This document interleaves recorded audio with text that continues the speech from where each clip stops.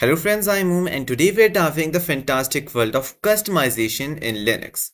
Or as you already know, Unixporn. And now, you see, I'm not gonna explore the whole site of Unixporn like that. I've already explored it and I've chosen 4 amazing Linux customizations and rices you're definitely gonna like for your desktop. And yeah, tell me in the comments what do you think about this new series of Linux customizations reviewed by me. And yeah, the links are in the description, so don't worry about it. And I'm gonna review each one of them in detail. So let's get started with the first one. And our first customization is from, this is awesome wm.files from chocolatebread799.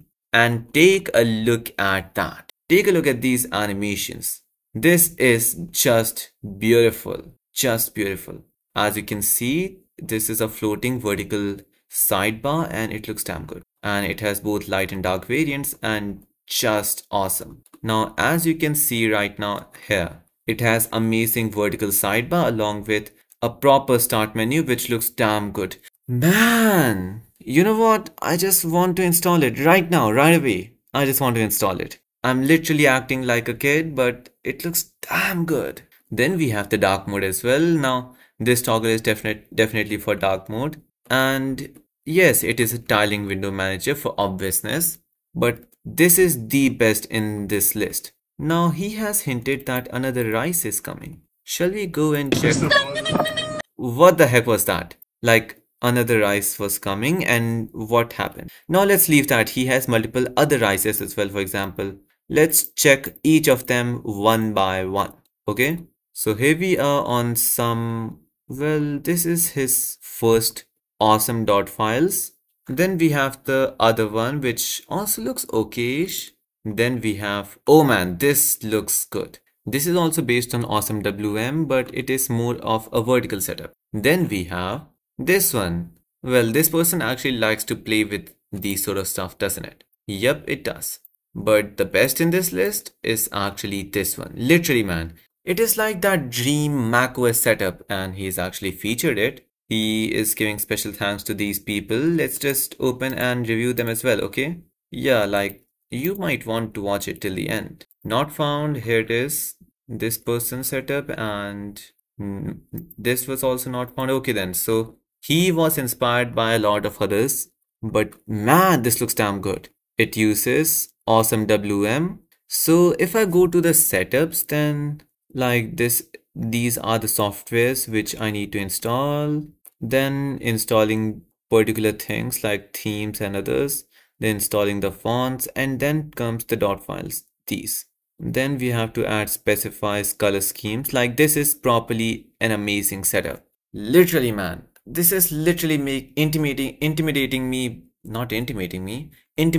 literally, man. This setup is just so fascinating. Let me just open it in full screen, okay? Yep, I have to open in a new. Okay, now we're taking a good look at it. So as we can see, now it is better.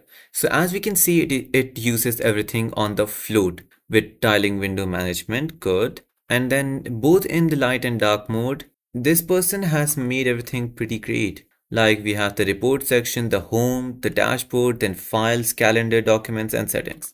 This is literally the most usable and productive theme or awesome WM rice till now ever.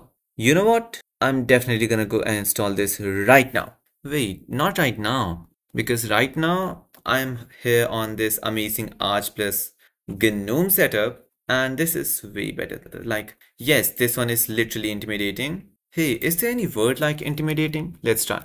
Yes, there is, and that means frighten or threaten. Then what does intimating? Well, I actually know. Alright then, so till now I was using the wrong word. Now let's leave that. So let me just tell you one thing. This is literally the most usable, awesome WM setup till now. And you know what I'm gonna do? I'm going to install this setup on my other hard disk and then try everything. Like I'm going to install it on a fresh Arch install. Yes, I'm going to do that. And I'm going to try each and everything about it. Well, this is not the one, is it? Not even this. Let me just open it again. There we go. The amazing awesome WM setup from this person. Now let's move to the second one, which is from i6174. I don't know who that is, but his Hyperland files are literally amazing. Like, let me just open it. Now, as you can see, this is using Hyper panels. So yep, it is not gonna be that heavy. All you're gonna need is at least 4 or 6 GB RAM and that's it. Now taking a look at it, man, it looks just damn good. An amazing desktop for gamers, okay? And there's a GIF with it. Let's take a look at that one. Really? Let me just open it in new image. Again, I need to zoom it so much. Alright then, so it looks not clear, but as you can see, the animations are pretty amazing. So it is definitely using triple buffering Wayland setup along with most probably Wi-Fi. Like really, I am in love with this desktop. And now in my opinion, this developer has created such a marvelous piece of art. Yes, this is really an amazing art. But there's a condition installing Hyperland customizations, okay? At first, he said that it was not suitable for monitors other than this resolution, but now it is suitable to any screen thanks to HyperPanel. Yep, I knew it was gonna be HyperPanel. Now, by the looks of the customizations and setups, I must say, if you have a new fresh Arch install, like EndeavourOS, CatchOS or the native Arch install, then only you're supposed to install this Hyperland setup. Or else you're gonna end up breaking your existing setup. That is one condition for Arch Hyperland setups, okay? Koiqua Life. I hope that it is actually pronounced like that, but let's just go into the real deal, okay?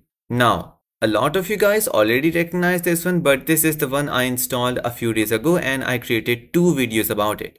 This is a full-fledged material you design Hyperland setup. Now, I've already personally used this setup, so yes, I can tell you all the things about it. Now, the thing is, it is just a window manager using Hyperland, and yes, it gives you all the functionalities of whatever you would expect. It is just like an Android UI, as you can see by the looks of it. But I must warn you about this particular Hyperland material you setup, okay?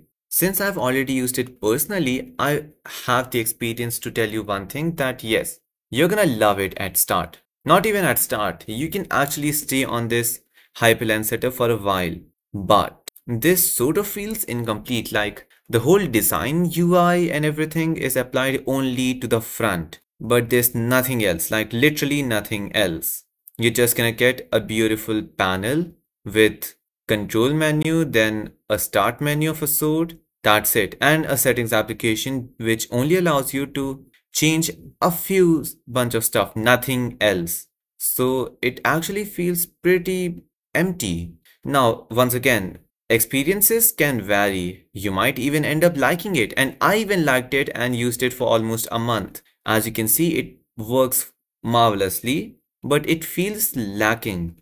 Like as you can see, this is the application menu and its vertical format was literally amazing. And even the hyperlock, which was the lock screen, it literally looked amazing as a screensaver or something like that. And yeah, it had an amazing emoji picker, which actually was used pretty amazingly. But besides that, I will not recommend this Hyperland if you want a full-fledged desktop experience. Like if you want to switch to Arch Linux permanently and use it for most of your day-to-day stuff, then I do not recommend it. But if you are in dual boot or you just want to test out and experience the fluid animations and beautiful Arch Linux with Hyperland Rise, then I'm gonna definitely recommend this setup. And I believe the developer actually works pretty often, like this was updated 2 weeks ago. So you can imagine that yes, it is an active repository and it is updated every once in a while. Not every once in a while, like pretty fast actually than the others. So yep, here concluded. So yep, here the conclusion is that yes, I literally loved it and it was such a great experience using Material U on my PC. I've created a video about it. If you want to check it out, you can search on my channel's videos. But now it is the time to go to the next one. And this one is my favorite. It is from Lokesh Krishna. And this is the best in this list. And I've used it personally as well. Now, Lokesh Krishna has a bunch of amazing different, literally amazing customizations, starting from this one, Beneath the Surface. Then we have a Pastel Dreams, which is obviously maybe Hyperland. Then the cotton candy factory also looks damn good. Then Sakura, my favorite one. You see, let me just show you. You see, right now, just there, it looks damn good. It was such a minimal and pretty usable Hyperland setup. Maybe it was Hyperland, I don't remember pretty much. And then we have others like Fishing for Stars, All I Want, Solitude, and the native Nord desktop, the infamous Nord desktop. Okay, now let's just go on with Cotton Candy Factory and Sakura. Yep, so yes, in the start I said that there were only 4, but in reality, there are approximately 8 or 9 setups. So here we are on the Cotton Candy Factory, which is inspired by Moonfly. Let's take a look at Moonfly as well, okay? Actually, I cannot. It was just a normal image. Okay, then let's leave that. So this is actually based on Sway. Oh my. It uses Weba Wo-Fi as application launcher. So yep, it is pretty lightweight and pretty amazing to use. Oh man, it looks damn good. Damn good. I actually want to recommend this instead of the Hyperland Material You Design setup because it is pretty usable, more usable than the others. And it uses Wi-Fi and Sway, so you don't have to worry about system resources as it will work fine on a low-end PC. Now let's move to the second one, which is my personal favorite, Sakura. Now it is also based on the same Sway with Weba with Wi-Fi. But now take a look at this one. You see, I like these setups, especially on Linux, because there is so much variety. Even from the same creator on the same like Sway desktop environment, you can get millions, literally millions of different setups on Unixporn. And yeah, it uses the same lock screen. Now leaving that, in my opinion, Lokesh Krishna is just an awesome developer. No doubt about it. Hey, he has something like Cappuccino. Well, this is Pastel Dreams, inspired by Capuchin, maybe? Yes. Well, this one also deserves to be reviewed because it looks damn good. Just because of that. It is not that usable as, in my opinion, it is a little heavier than the others. Now, you might be wondering why am I saying that? Because it's obvious. Just take a look at it. So don't forget to subscribe and I'll meet you next video. Yep, that's it. Now, I believe if you feel like anything's different about the video, then it is probably because I am going to rearrange the sequence. I've reviewed things and I'm gonna make this particular one the best one at the first. Because yes, I want some proper watch time and half of my audience would already leave the video before reaching the end and the best part. That is why I'm going to change the sequence and make the best part at the starting. Now, with that being said, I hope you enjoyed the video, and if you do, then subscribe for more awesome tech videos uploaded on this channel, and I'll meet you in the next video. Literally, why I am speeding things, like there's a term for this, rapping. I'm not a rapper.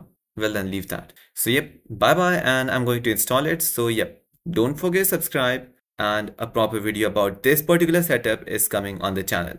So bye.